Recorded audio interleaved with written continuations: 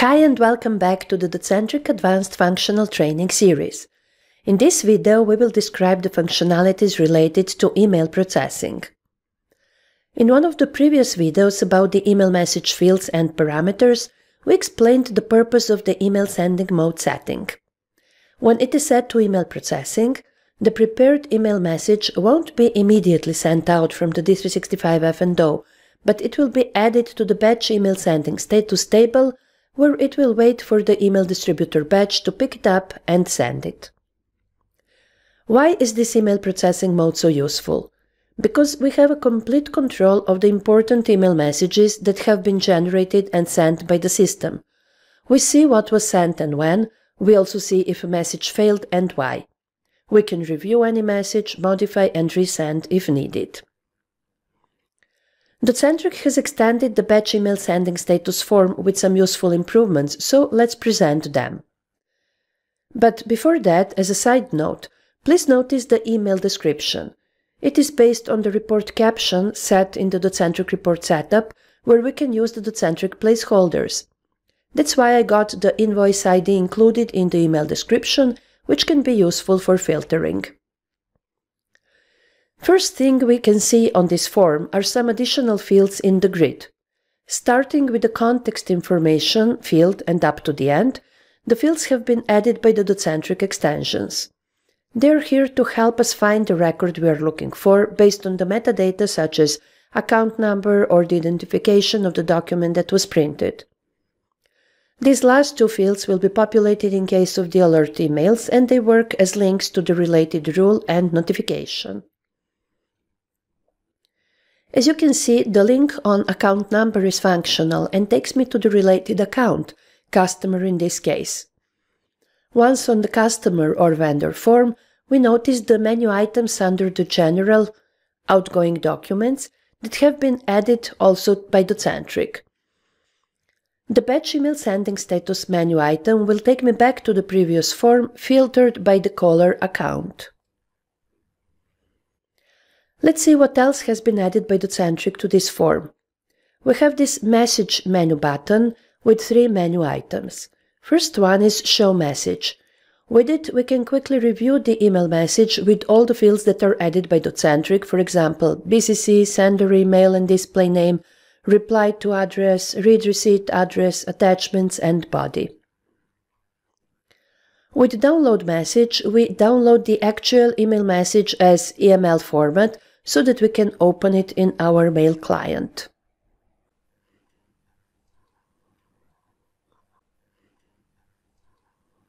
Update message opens the same form as the show message menu item, but this time in the edit mode, so we can update it and, for example, resend it. This menu item works only with one selected record, but it can't support the bulk operations. That's why Docentric has added the update messages menu item. Let's say that a client asks us to resend them some or all of their invoices. We would filter this grid by the given customer. If necessary, filter further by the document type, but I have only sales invoice here anyway, so I will select all of these clients' invoices. Now these messages can be modified, so I will click the Update Messages menu item, and I will get a form where I can update any email message field I want, but I will update only the email recipient.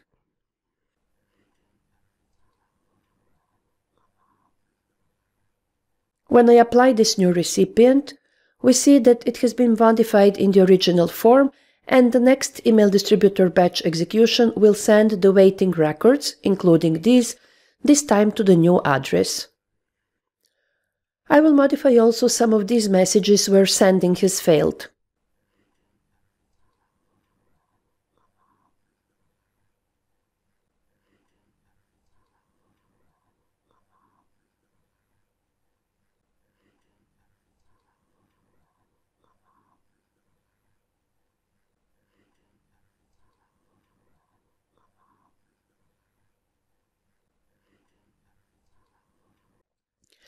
To process the messages that are in the waiting status, we need to wait for the next execution of the email distributor batch, if it is scheduled to run periodically, or to trigger it manually, which I will do.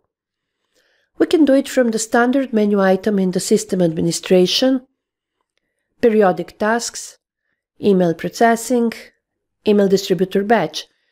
But we have also enabled a convenient access to it directly from this form, so I will click the Email Distributor Batch menu item. You will notice that the form that opens is Docentric specific. Here is the reason. To support the additional email message fields that have been added by Docentric, we need an extended distributor batch that is aware of these fields. This extension we named Docentric Email Distributor Batch, and we see the related form here. In order to use the Docentric Email Distributor Batch instead of the standard one, you must first enable it in the Docentric AX parameters, Emailing, use Docentric Email Distributor Batch.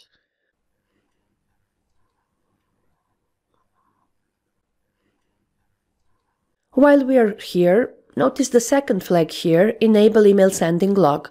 We will soon see the related functionality. Notice that this form gives us a chance to filter the records we want to process. This further enables running different batch jobs for different records. For example, one batch job for sending outgoing emails with customer invoices and another batch job for sending the alert email notifications. I won't set any recurrence here, but I will simply execute this distributor once. After refreshing the page, we see that this previously failed message was now successfully sent, as well as the messages with the modified recipient.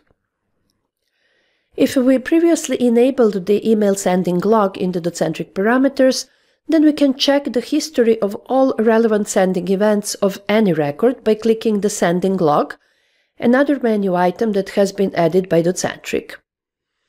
Here we see that this message previously failed, and here is the error message. Back to the previous form, we see another menu item under Email Distributor. It is Email Distributor Cleanup. It gives us a chance to delete in bulk the records from this form based on the creation date, latest status change date, and additional filtering options. To summarize, in this video we learned about the features related to email processing that have been implemented by Docentric. We saw how to enable it, where and how to track the processed email messages, and sending log.